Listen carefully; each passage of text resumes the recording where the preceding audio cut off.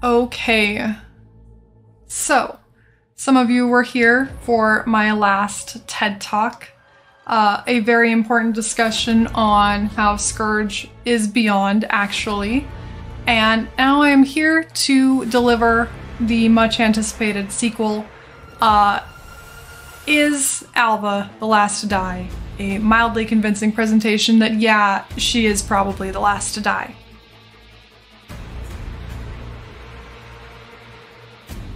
So, let's establish a few things, obviously. The first and foremost is I'm running out of video ideas, so I need to post something on YouTube. Thank you for allowing me this opportunity to create a video.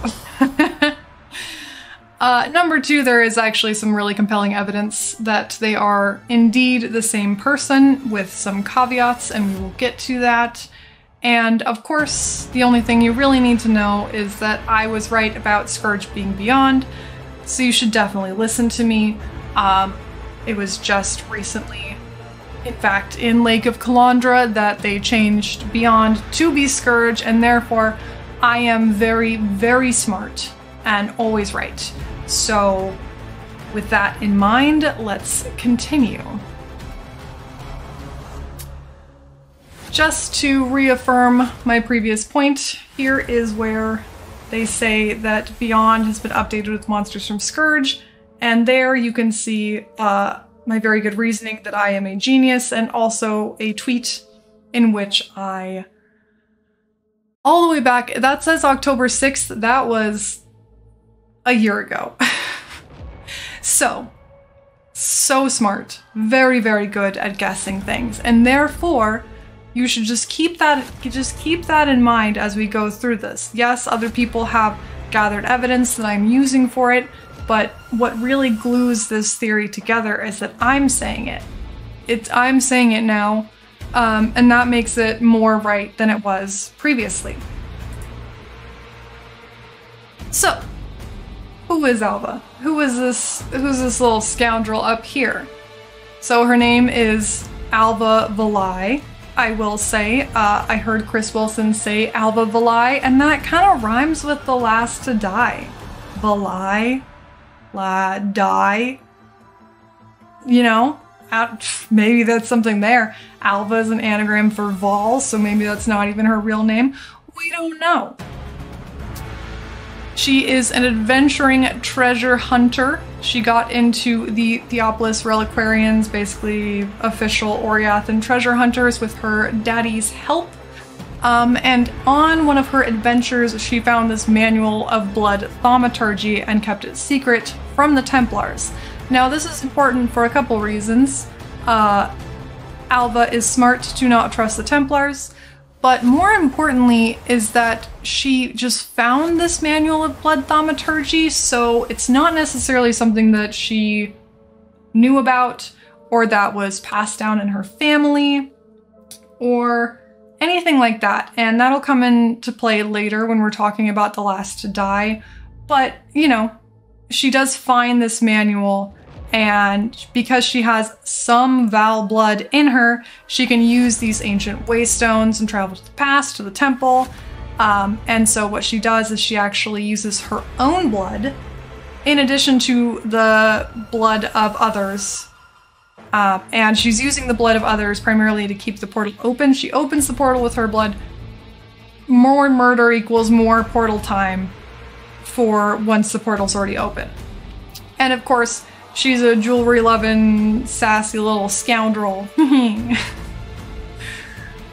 A college lecture, I would absolutely be a great professor, but for now, I am just Dr. Noodle. Maybe someday I'll graduate to professor. So what an incursion is, you know? What's the whole league surrounding Alva? I don't know. So as I said, she's using her own blood and the waystones that you can see here, this fancy little doodad thingy.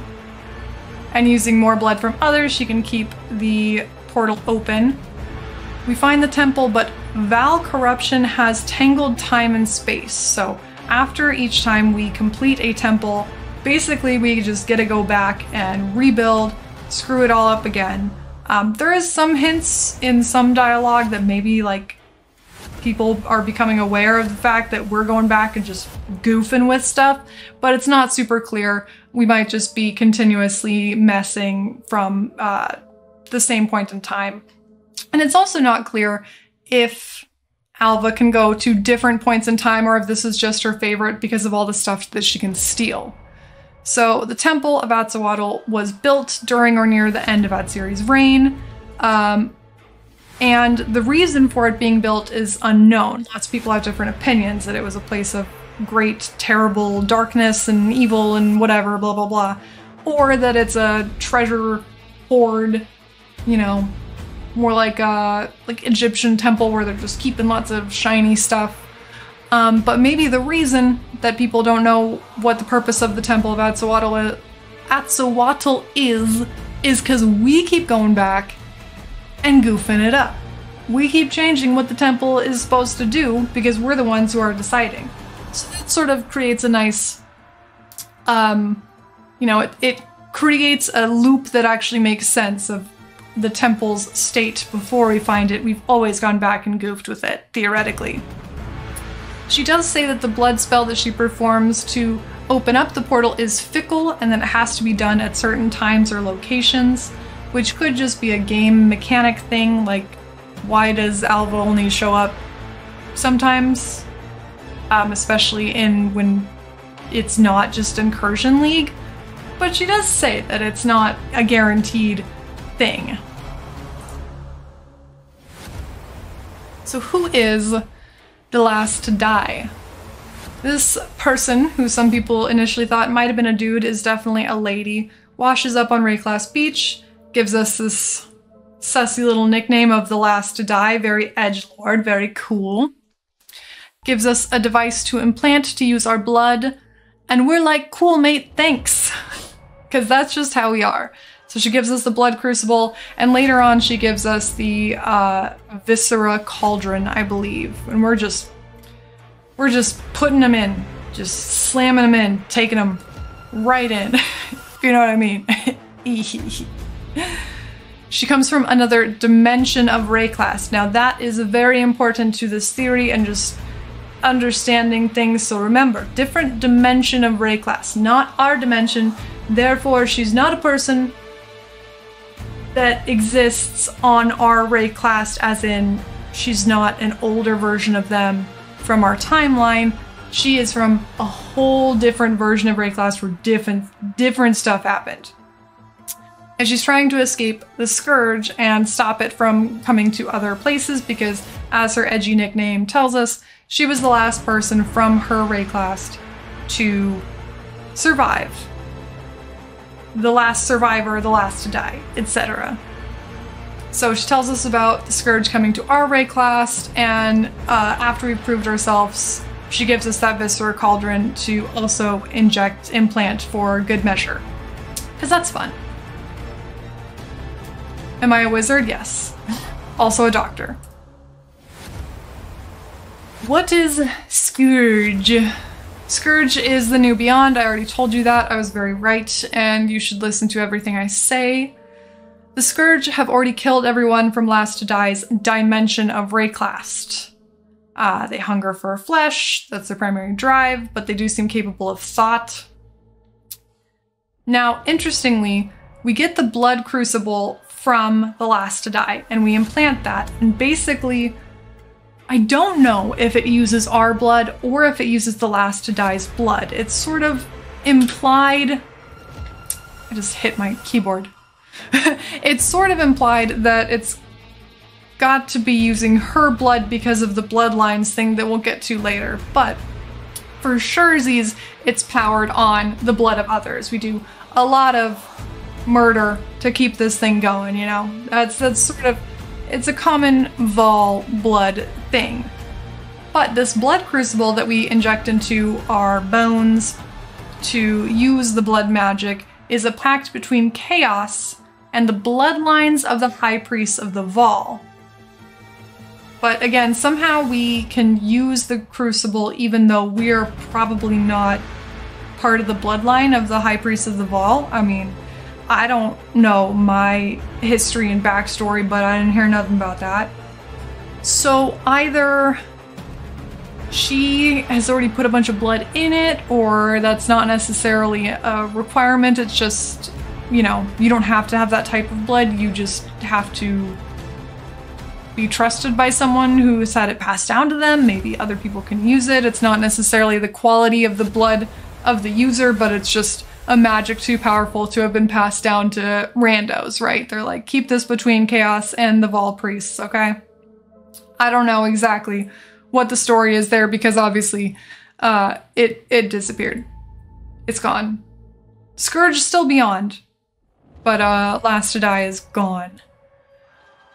Anyway, she says that if we don't feed the Crucible blood of others, it will nom on our tasty, delicious blood. So we continue doing what we do, and we murder heckin' good.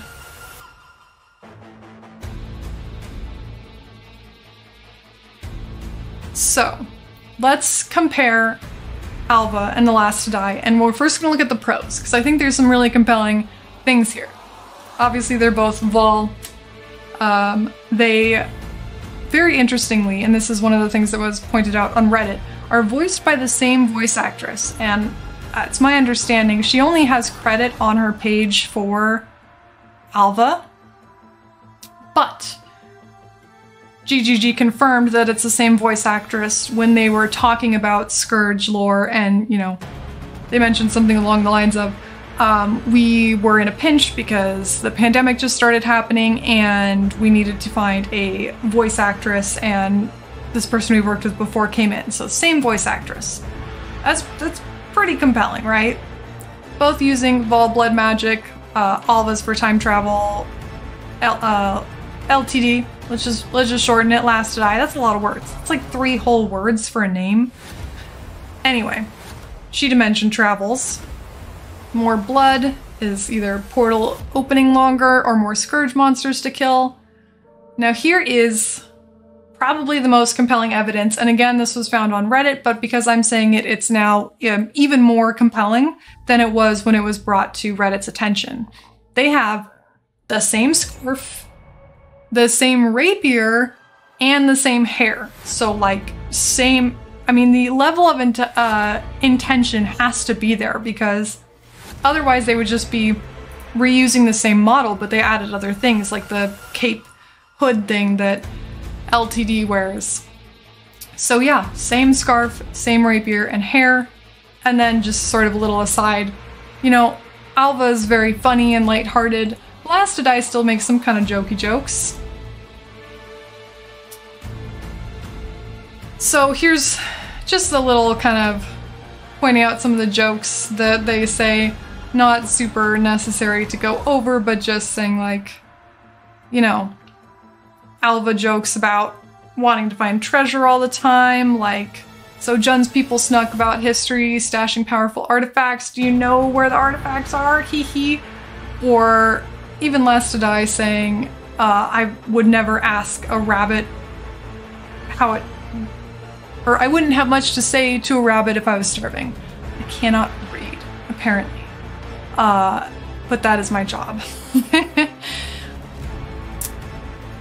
And then she also says, Last to Die also says, the Viscera Cauldron, hold still, I can implant it inside you. Never mind the pain. It's making room. Unrelated fact, a person can live a normal life with just 1 kidney. That's pretty funny. That's pretty funny, I'm not gonna lie. It's a bit of dry humor, you know? Also, I wonder if we're still missing a kidney after that league, or if that's retcon too. So here we go. The big visual comparisons. Look at this scarf, huh? Look at this scarf, okay? And then look at, I don't know if you can see it that well, but look at, I'm pointing on my screen, you guys can't see it. Look at Last to Die's scarf here. You can kind of see it here too. Little tiny, it's kind of tucked in, or it's tinier. And then look at this rapier, this sword. It's got the thingy that goes up and then thingy that goes down. Thingy that goes up, thingy that goes down. That's what that called, a hilt? What that called? Who that is called?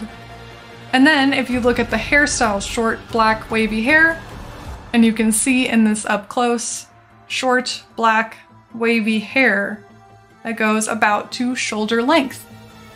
That's pretty freaking weird if that's not intentional. I am just going to say hi to everybody. Hi. I'm in the middle of recording, so I'm not going to say hi, but hi, I see you.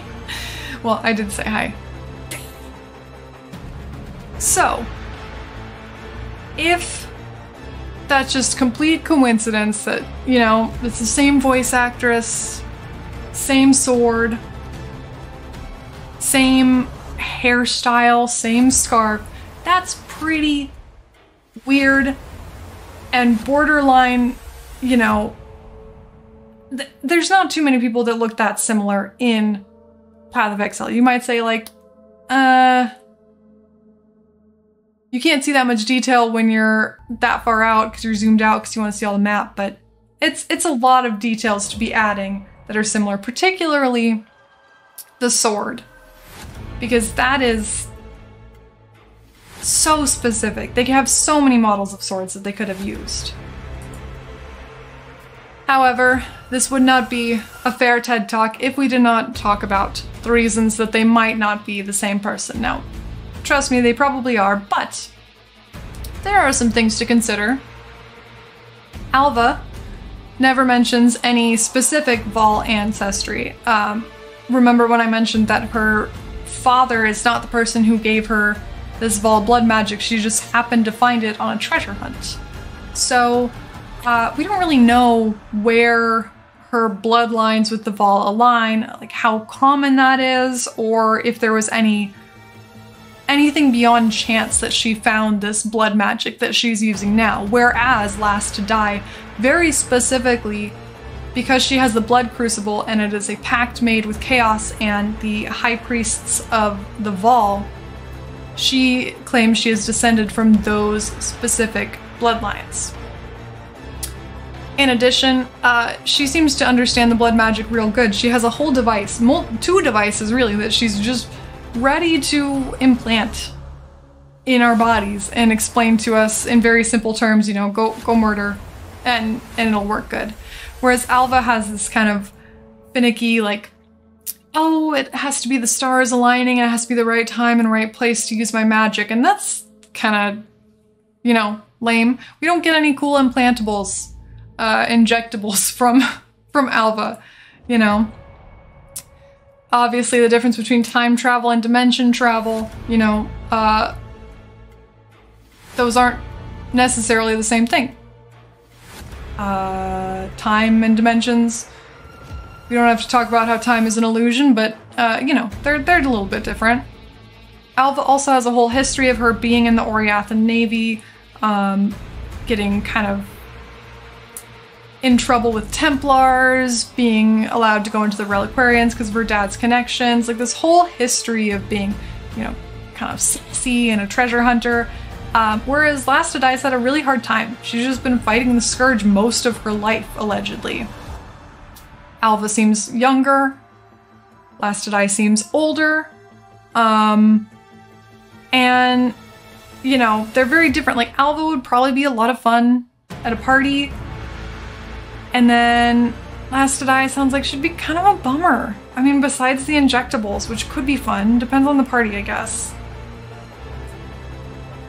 So here's some examples of Alva and Last to Die talking about their different blood magics and the different ways that they look upon it. So Alva says that she just says very briefly that this requires blood of the Vol. I've got some in me, you see. That's all she talks about for her bloodline.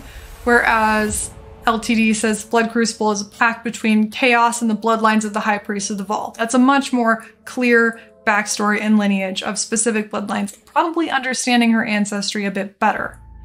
Then Last to Die saying that I fought the most of my life, and explaining how the crucible works. You know, when you assault them in the ravaged lands, you absorb the corruption. Whereas Alva says these blood spells are fickle things, they must be performed under certain conditions, blah blah blah. So a little bit of a little bit of differences in terms of their experiences. However, it's important to remember that they're from different dimensions. Experiences and knowledge aren't necessarily carried over between your different alternate dimension versions of yourself. Now, let's just briefly look at kind of the differences between how incursion work versus scourge. Alva has to find these rituals and bleed on them, right? Whereas Last to Die just gives us some fun things to put directly into our body.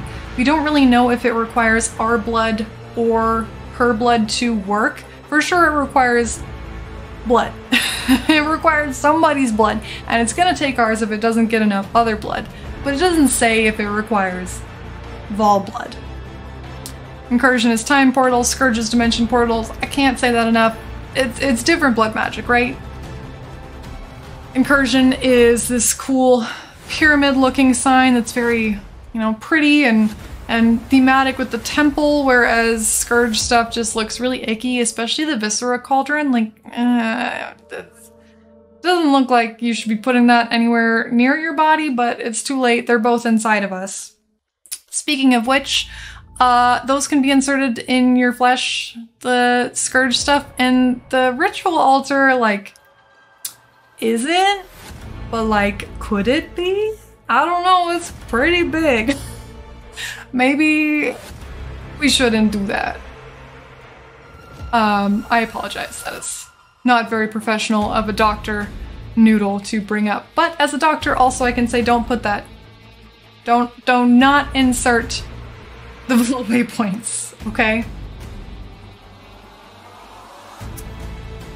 So wrapping it up here, what about chaos, right? The Last to Die blood crucible is related to chaos. They made a pact with the High Priest of the Vol. Since chaos can see all possible outcomes of any decision, of any action, I'm assuming that means chaos is also someone who dimension shifts, right? So, Alva doesn't mention chaos, but incursion happened way before Ultimatum, and the Trial Master doesn't mention the Last to Die, but Ultimatum happened a little bit before Scourge. But if chaos gives the Last to Die her specific blood power, this power of the blood crucible, what blood magic is Alva used to? Like, is it tied to a different god or a different entity that we've seen? Is it also part of chaos and it's like a different chaos? But I think that chaos we can assume exists as the same throughout all dimensions because he sees all of his different, you know, he sees every different option and every different outcome. And he's probably, you know, existing outside of those dimension shifts. But Vol, they use a lot of blood stuff, okay? There's a lot of blood magic going on here, alright?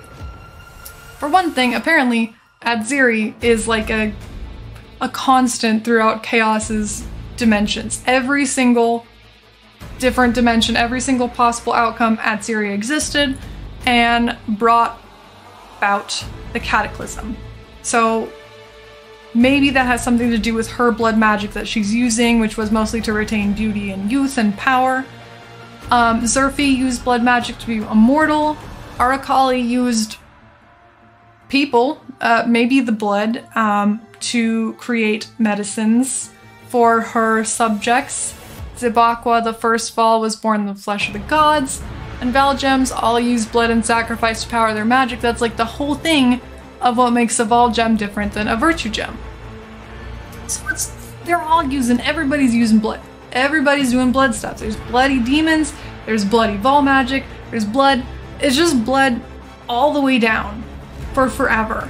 All the way to the first blood Vol. Okay? So the fact that it's different blood magics, even if they're the same person, doesn't necessarily mean anything because there's so many different blood magics with the Vol. They're just doing blood, everything blood. There's just, I'm not gonna really focus on this because I don't want to read. I don't want to read anymore, but just some examples of the different blood magics, like Vol used human sacrifice to power their empire. Blood priests were earliest intellectuals. Her beauty you must submit, lest your neck, the great queen. Bleh. You know, so many examples of blood magic. So finally, the moment you've all been waiting for, and have probably figured out most of this at this point, if you're very smart like me. The last to die is from another dimension, so she could be a copy of any person we've met and that currently exists on our Wraeclast. So she cannot be somebody we've met, as in someone we've already interacted with, because she was born on and lived on an entirely different dimension. However, because of that, she can be someone that, another version of someone that we know, hence being Alva. They're wearing the same scarf, hat, hairstyle, voiced by the same person. Cannot emphasize enough, those are both two very, very compelling things to look at. Same voice, same outfit stuff, pretty wild. Now, in regards to Alva seeming younger and Last to Die seeming older, like, Last to Die says she spent her whole life fighting scourge demons, like bloody demons from another dimension, and like, maybe she's not old, maybe she's just like really tired, actually. And I feel like that's fair. Like, they don't have to be a different age, which is something that I've seen before, people saying that maybe it's like future Alva or Alva when she, you know, is a lot older and it's like from our same dimension and came back, like her blood magic changed. I think it's really just like same Alva, just very tired. And because of that, like, if we are thinking that they're both Alva, we look at their lives, they're very different. They're in different dimensions. Their lives have just taken very different courses. Last to Die doesn't get to go be a treasure hunter looking for jewelry in a cute little temple. She's been fighting blood demons. Like, she's busy.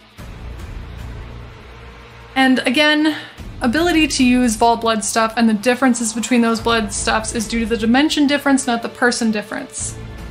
There's just different paths. Alva seemed to find her blood magic by chance, going through raiding different places for treasure, and Last to Die probably had to get a bit more serious and be more concerned with, I don't know, not dying, and therefore we can't preclude that Alva's bloodline isn't also the High Priest of the Vol. In addition, since Alva was so added so much earlier, chaos might not have even been a thought in the lore. So we can't say that just because she doesn't know her history that there isn't more history to be known. And of course, in the most important takeaway from all of this, as I said in my last TED Talk, I'm a genius, so trust me guys, I'm probably right. Any questions?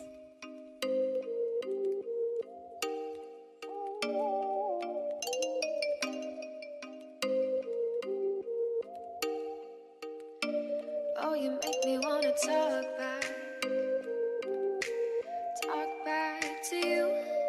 Say it like that. If I hate you, then find someone new. Baby, but you know I never will. No, so I choke